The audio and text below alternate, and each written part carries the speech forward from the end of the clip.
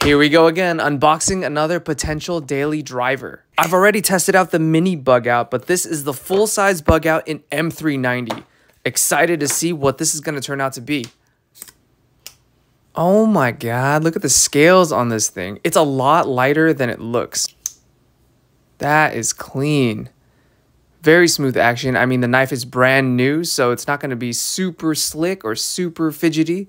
I can't get over these red details. Looking so slick. I guess this goes without saying, but this feels so much more substantial than the mini bug out in hand. Tag a friend who needs to see this knife and subscribe for more everyday carry content.